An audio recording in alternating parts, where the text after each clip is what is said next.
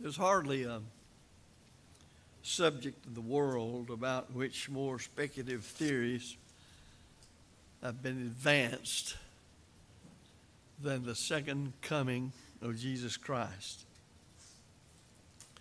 You don't have to wait too long before you hear somebody telling you they know when he's coming, or the Lord spoke to them, or some angel came and said he's coming at a certain time and whatever. And there are some people that say Jesus is not coming back at all. It's just a hodgepodge of trouble. That's what it is. Because it teaches nothing that the Bible does. I don't know why that is such a difficult thing, but then when I think of the other teachings of the Bible that are quite simple, that people do to human doctrines that they're trying to force the Bible to support, do the same thing with those doctrines as they do with the second coming of Christ. Jesus often spoke of his second coming. John 14:3, he said, I come again. And then even in instituting the Lord's Supper in 1 Corinthians 11:26, Paul said that Christ had said, for as often as you eat this bread and drink this cup, ye proclaim the Lord's death till he come.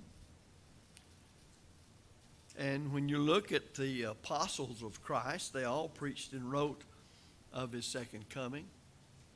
You might try sometime just to go through and note how many times it's alluded to.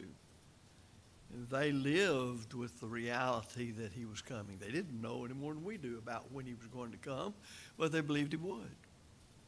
And whether you're living in AD 70 or whether you're living now or any time in between, it's still just as real when you know what the Bible said. And Christ said you couldn't know the exact date of his coming, but he said, I'm coming. He certainly stayed true to all the other promises he's made. When it came to his first coming, thousands of years went by as the promise was shown over and over again that there would be a way through a Messiah that man would be saved. And he kept that promise. I think so many times one of the things that hinders us is the fact that we still think of God limited by time and space as we are. If he said he's coming and he waits 100 years, that's too long. This kind of thing. And yet we just must learn what the Bible has to say about deity, and that time has no bearing at all on him. First of all, let's look a little bit at the manner of our Lord's coming. When he had said these things, he's speaking to his apostles. As they were looking, he was taken up, and a cloud received him out of their sight. And while they were looking steadfastly into heaven as he went, behold, two men stood by them in white apparel, who also said, Ye men of Galilee, why stand ye looking up into heaven? This Jesus, who was received up into heaven, shall so come in like manner as ye beheld him going into heaven. Acts 1, verses 9 through 11. Well, that's in the historical section of the New Testament right after that section that pertains to the life of Christ, Matthew, Mark, Luke, and John. And this is just before, of course, there is the record of the establishment of the Lord's church in the next chapter, Acts 2. But then we come down to the last book of the Bible, Revelation 1 in verse 7, and we have, Behold, he cometh with the clouds, and every eye shall see him, and they that pierced him. Well, his ascension to heaven was in person, and his coming back the second time is going to be in person. It's not going to be some sort of apparition or some sort of ghost or spirit. It won't be representatively through someone else, but the same Jesus Christ who ascended will come again. His second advent will be different from his first advent. First one, he was a very humble person. He was a person who was a man of sorrows. He was rejected, Scripture says, and he was prophesied. It was prophesied of him in Isaiah 53 in verse number 3. He was despised and rejected of men, a man of sorrows and acquainted with grief. And then later he said he came unto his own received him not. Verse 11 of John 1. And they that were his own received him not. Those that should have received him were taught, having had his, they are called the lively oracles committed unto them over 1,500 years, besides the patriarchal age preceding that. All those things developing the scheme of redemption, but they didn't believe him, Matthew 25, 31 through 32. But when the Son of Man shall come in his glory, and all the angels with him, then shall he sit on the throne of his glory. Now, just reading those two passages, look at the difference in the way he appeared in his first coming and in the way he is described in coming the second time. Completely different appearance. He's coming as King of Kings and Lord of Lords and glorified and to judge the world. The first time he came as the great physician. He came as the good shepherd. He came as the Savior. He came with mercy. He came, and of course, we have the gospel, the good news of Christ, that salvation, as we sometimes sing, has been brought down. The gospel is God's power to save. But at the end of the age, at the end of this Christian dispensation, the end of all things material and having to do with time, then it will be a different Christ who's appearing. There won't be anybody that will reject the Christ when he comes the second time. He will be considered and known as the Son of God. Man will not have an opportunity to say, all right, I see now, I'll change. No, that's too late when he comes the second time. The Scripture reads in 2 Thessalonians 1, 6 through 8, it is a righteous thing with God to recompense affliction to them that afflict you. And then he says, and to you who are afflicted, rest with us at the revelation of the Lord Jesus from heaven, with the angel of his power and flaming fire, rendering vengeance to them that know not God, and that obey not the gospel of our Lord Jesus. I don't think language could be clearer. It's a time of retribution. It's a time of vengeance. Jesus made it clear when he's on this earth that God holds vengeance to himself. We're not to exact vengeance because he knows all that's knowable. He knows all the motives of the heart. He knows every little thing there is. He doesn't have to come to know the facts in the case. He knows the facts in the case.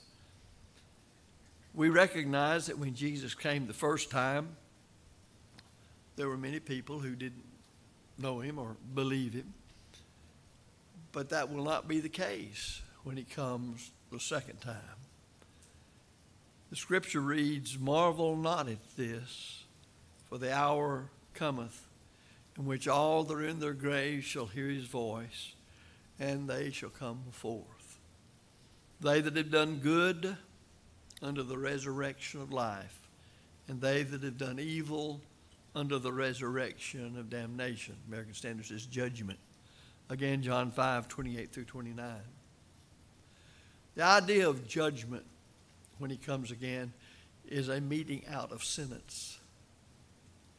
When we die, the jury is in and it pronounces us saved or lost because we've finished our course here and we've either taken advantage of the opportunities to obey Christ, to become a Christian, be faithful to him, or we haven't.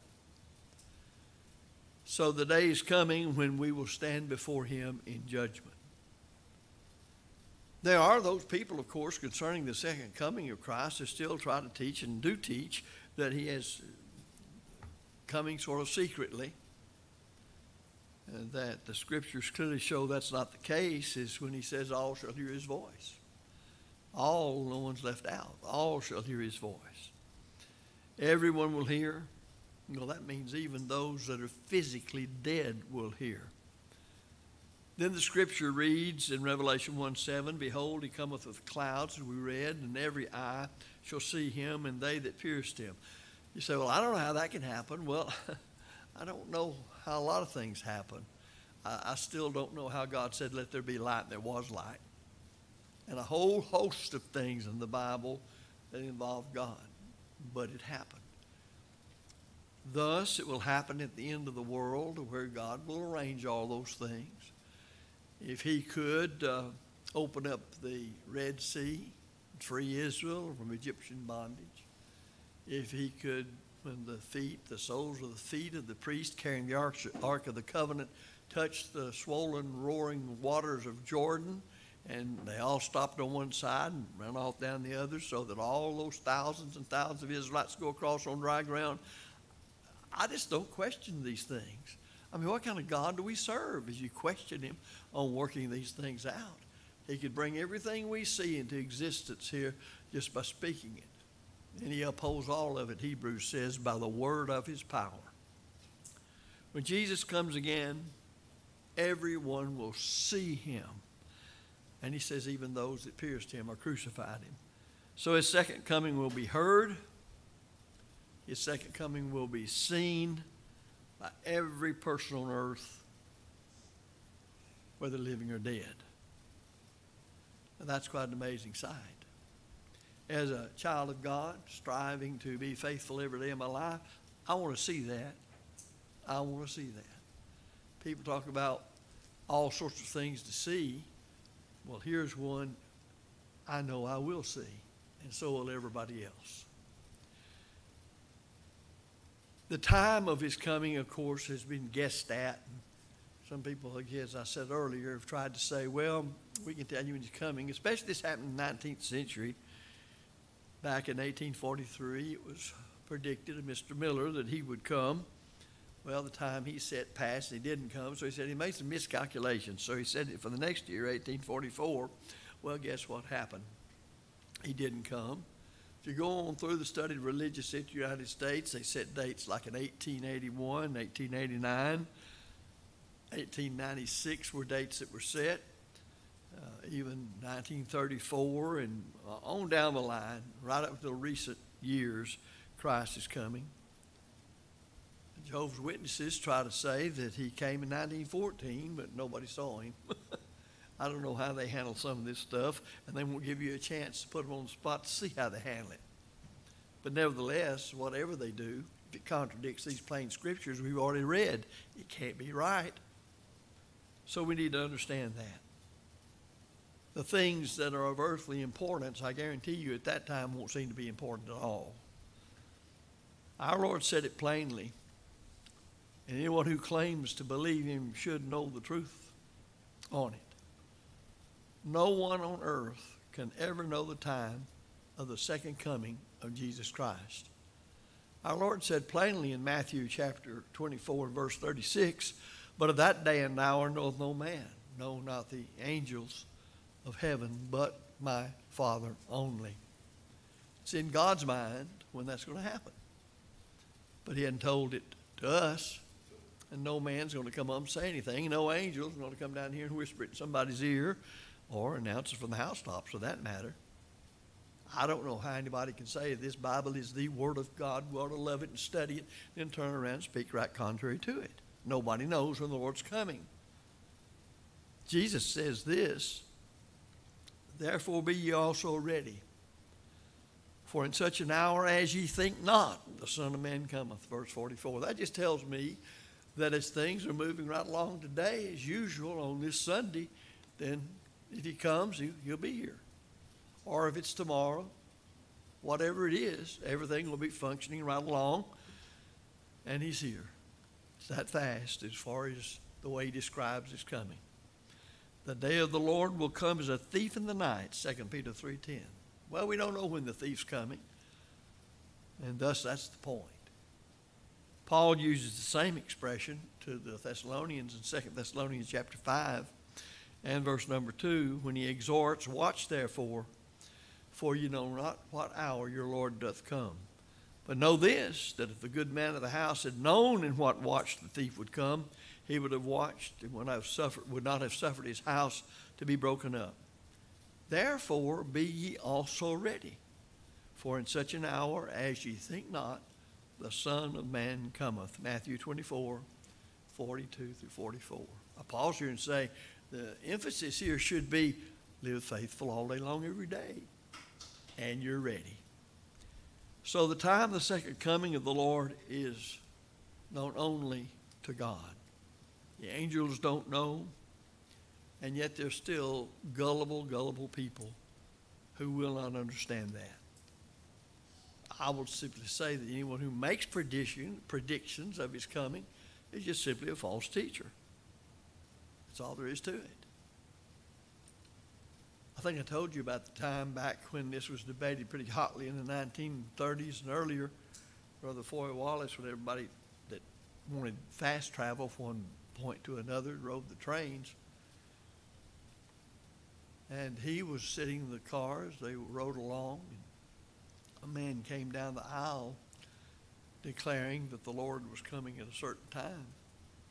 Brother Wallace was holding his Bible reading it. When the man went by, he got up and put his Bible down on the floor, pretended to jump up and down on it, and shocked everybody in the car, but especially the man declaring he knew exactly when he was coming.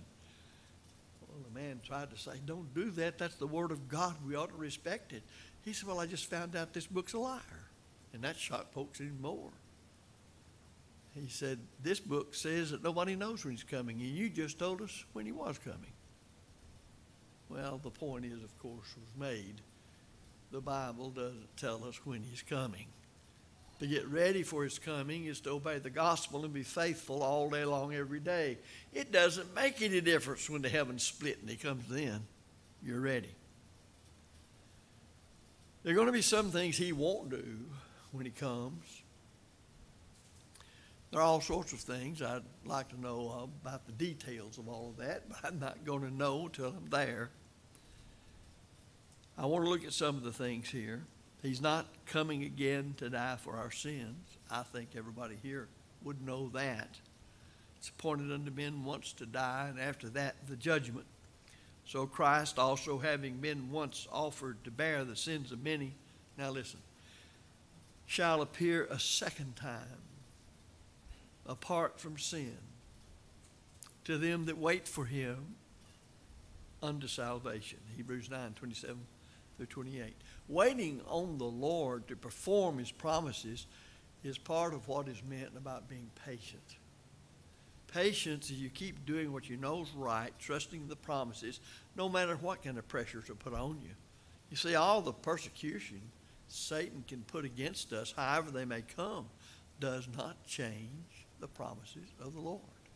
And the idea of patience is bearing up under a burden as you continue to do what's right. He's not coming again to give anybody a second chance. If you don't take advantage of this time period, this state of probation man is in, to obey the gospel, there's not a second chance. I'm quite sure on that day that people will be screaming and yelling right to left about save me. I do get a little bit of a picture of the judgment when they said, Lord, Lord, did we not do this, that, and the other? You notice he never argues with them. He just condemns them. The Lord, if you notice, just doesn't argue with folks like that. And even when you look at some things as you study the book of Acts, when he tells people to do something, he doesn't say, well, okay, you don't understand. Let's sit down and have a discussion session. He just turns around basically and says, go, do it. We must recognize that the end of all things brings everything to the judgment. Because he's coming as King of Kings and Lord of Lords, 1 Timothy 6:15. He's not coming to set up his kingdom and reign in Jerusalem or anywhere else over it, because he's already reigning, has been for almost 2,000 years. Peter and the other apostles declared him to be sitting at the right hand of God and reigning. Well, if he's reigning, he has a kingdom. One of the things about a kingdom, it has to have a king, and a king reigns, and the king can't reign over what is not there, and that has to be a kingdom. So that's just one of the old things that premillennialism has come up with. It's foreign to the truth of God, as many other tenets of that faith are. Scripture reads, then cometh the end, when he shall deliver up the kingdom to God. Not set it up, but deliver it up. Even the Father, when he shall have abolished all rule and all authority and power. For he must reign till he hath put all enemies under his feet. The last enemy that shall be destroyed is death. 1 Corinthians 15, 24 through 26. Now, I don't know what it'll be like when the end comes, the judgment day is over, the saved people in glorified form are in heaven, and Christ is not ruling as the king because he's put down all rule and all authority when he delivered up the kingdom to God. I don't understand all that, but if I live faithful here, there's one guarantee. I will understand it as well as I'm capable of understanding anything in eternity if I'll be faithful here. Death will be completely abolished. Can you conceive of living in a world now where there's no death? I can't. It's all around us. We're part of it. It's working on all of us sooner or later. But it'll be abolished when he comes. He'll raise the dead. All that'll happen when Christ comes the second time, John 5, 28 and 29. That's when he's going to deliver up the kingdom to God. He's reigning now, let me emphasize again, and he will continue to reign. And that little word till, T-I-L-L, comes up, 1 Corinthians 15, 25. Because when the end comes and they're raised and the judgment takes place, he delivers up the kingdom of God. So instead of beginning to reign when he comes the second time, he's going to cease his reign and deliver up the kingdom to the Father. Wish I understood better about that, but I don't. One purpose of his coming is stated in John chapter 5, verses 28 and 29. All that are in their graves shall hear his voice and shall come forth. Now the Apostle Paul wrote this, for as in Adam all die, even so in Christ shall all be made alive. Then he said, for the Lord himself shall descend from heaven with a shout, with the voice of the archangel, and with the trump of God. Now think about that for a moment. There's that shout. It's going to be heard worldwide. The trump of God sounds at the same time. And the dead in Christ shall rise first. Well, I don't understand all that. That means those now dead in the Hadean world who died faithful, they're coming with him.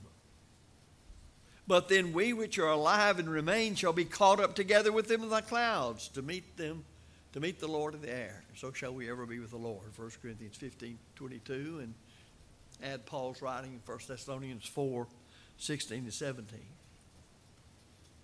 We know all that happens for those alive on earth in the moment, in the twinkling of an eye, the last trump.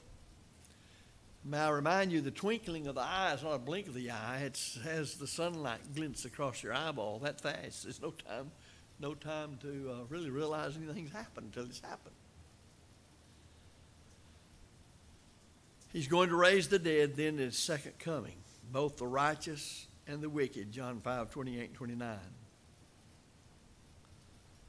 But when he gets through with that, you realize death, physical death, is no more. Another purpose of his second coming, as I've already alluded to and you well know, is to judge the world. Wherefore judge nothing before the time until the Lord come, who will both bring to light the hidden things of darkness and make manifest the counsels of the heart, 1 Corinthians 4, 5. Well, now you might say that makes the Bible contradict itself because we've been told to judge righteous judgment, and here he says judge nothing. That's the nature of the judgment. He has to be talking about two different kinds of judgment. We're not to judge according to the way things appear to us. We're to judge righteous judgment. Well, all of God's commandments are righteousness. Psalms 119, verse 172. We judge as to what's right and wrong on the basis of what Christ has taught us. I only know of one reason that a person must be immersed in water: by the authority of Christ, into the name of the Father, Son, and Holy Spirit. And that's in order to receive remission of sins. Well, how can I stand solid for that and against anything contrary to it? Because I know what the Bible says. It's that simple. And on those things necessary to our salvation, we can stand rock solid on those things. So the judgment scene in Matthew 25, 31 through 46 begins with these words: "But when the Son of Man shall come in his glory," and then continues with a description of the separation of the righteous from the wicked. "And these sentences are imposed: Come, ye blessed of my Father, inherit the kingdom prepared for you from the foundation of the world. But then to those who are not saved, depart from me, ye cursed, into the eternal fire or everlasting fire, prepared for the devil and his angels." Notice he doesn't come, when he does come the second time, he comes as Savior to those who prepared themselves by belief and obedience to the gospel here to face him then. But to those who didn't prepare themselves by using their lives here to learn the truth and live accordingly, then he will be sentencing them to depart the everlasting fires of torment.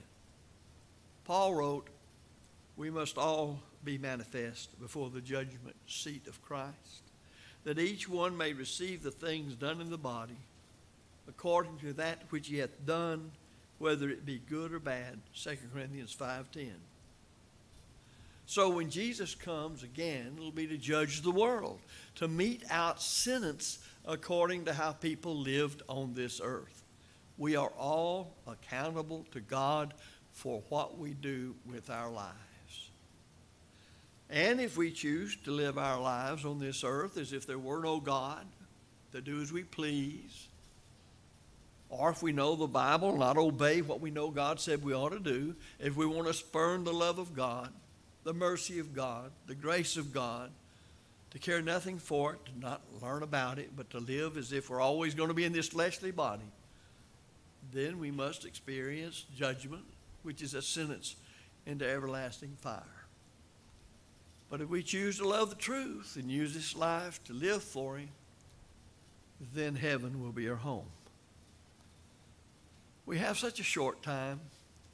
It doesn't make any difference how old you are or how young you are. When it comes to time, it's so brief. And it's so fleeting. And we do not know, some of you young folks, you don't know whether you're going to live to be 30 years old or 20 years old. You may be thinking that way, but there's a host of folks that have thought that way and never made it. I'll just pause here and interject this. Just think of the 20th century. Think of 1914 in Europe all the way through 1918. Millions and millions of young men, roughly 17, 18, 19, 20, on up into the 30s. They never got through the war. And then what do you have 20 years or so later? Same thing happens again. But not just those who were soldiers. Look at all those civilians that died, babies that died, people that were done. They had hopes and aspirations. You may think this not to be such a good idea, but I found it rather interesting. Haven't done it in a while. But just go through old graveyards and read the tombstones and stop there and look at them and realize that person was born in this world. Had all the hopes and aspirations and enjoyments and ups and downs, bad things and good things. Yet here he is. Of his earthly remains, this is all there is to it. And that's the way it'll be for us until the time the Lord comes back. When he comes again, he's going to punish the disobedient. That's why we started with, "You who are troubled, rest with us." The Lord Jesus shall be revealed with his mighty angels in flaming fire, taking vengeance on them that know not God, that obey not the gospel of our Lord and Savior Jesus Christ. It bothers me because you can point these things out to people who say they believe the Bible. They take God at His word. But then it comes to this, they go right on down through life sort of acting like it'll never happen to me. 2 Thessalonians 1, 7 through 9. But it will. God offers salvation only through Jesus Christ. Only through the gospel of Christ. To have the saving blood of Christ applied to us, we must humble ourselves and obey the truth, believing in Him, repenting of our sins, confessing our faith in Him, and being baptized into Christ for the remission of sins. Then to live faithful unto death, Revelation 2:10. The writer of Hebrews said to those people of that time, how shall we escape if we neglect so great salvation? Hebrews 2 and verse 3. It is so easy to neglect the very important matters. We don't usually look at our lives as to whether they're acceptable to God in that way. We think of, well, I don't do this, it's wrong, and I don't do that, that's wrong. But what have we neglected? What have we omitted that we ought to be doing? How have we used our lives? Be assured that Christ will render vengeance in flaming fire. 2 Thessalonians 1:8. You can't escape that. That's coming. So therefore, we are to learn about mercy, grace, and being grateful to God who's given us this opportunity to be where we are. Now let's think for a moment, and then the lesson's yours, about being Americans and born where we've been. What is there, 330 million Americans about? I don't know the percentage of the world that is. But there's what, about 6 billion people on earth, or a little more? And there's only 330 million Americans. And how did we get here and not China or India or Indonesia or Africa? There's one answer to that. There, but for the grace of God, go I. We think of the grace of God giving us forgiveness of sins through Christ, and yes, we ought to. That the way of favor is in Christ. To be favored by God is to be saved by our obedience to the gospel and to be in Christ and faithful. But do you realize how much more opportunity has been given us to be born here in America and to have what we have? And I don't mean monetary things and material things, just to have the exposure to the Bible and nothing else. And yet we let it slip by. But we could have much more easily be born in Africa or China or someplace like that. Now the Lord knows our minds. He knows where He put us. So what do you think He's thinking when we don't take advantage of the grace of God that put us where we are, to have this overabundance of truth? Realize there's people all over this world right now that never have heard what I preached today in these 2 sermons. Never have heard it. Millions of them never have heard it. How many times have you heard it? How many times have people tried to get you to obey the gospel? Those nearest and dearest to you. How many times have you had your people to try to get you to be faithful now that you are a Christian? So much we don't think of. We usually think of the grace of God strictly from the standpoint of giving us the gospel, God's power to save. Well, ultimately it is. But think about the great favor of God in putting us where we are. So our duty here is to learn the truth and use our opportunities to spread the gospel, defend it, and grow as close to God as we can. Jesus said, I go to prepare a place for you. If I go, I'll return again and receive you unto myself, that where I am, there you may be also. John 14:3. So we can only end this sermon in this way, as Matthew 24:44 reads. Therefore be ye ready. To be ready is to be obedient to the gospel and to live each day faithful to him. Maybe when we go home, and all of us, not just saying this of you, but all of us ought to every day thank God that he has given us the great privilege, poured out blessing on us more than we can grasp, just to be born in a nation full of Bibles and the freedom to preach them and to assemble as Christians to worship him. Well, lots of places can't do it. If you're a child of God and you've sinned, we urge you to repent of those sins and pray God for forgiveness. But whatever your spiritual need, we've studied what the Bible says you need to do to be prepared when he does come. So we ask you to respond to the invitation if you need while we stand and sing.